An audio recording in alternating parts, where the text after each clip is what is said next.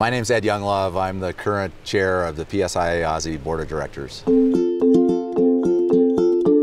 Once people discover that there is such a thing as PSIA-AASI and that it's an education-oriented organization, there's a whole array of tools that are available. But I don't think there's any substitute really for the human interaction with an experienced instructor who can really share the knowledge that they have.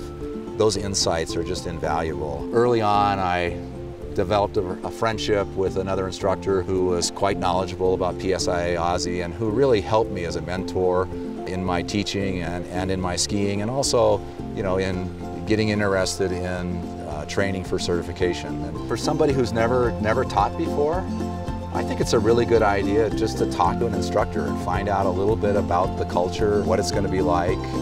I think most of them will tell you that they love it and it's a lot of fun. Part of what we love is sharing it with others. That's with our students, but it's also with other instructors.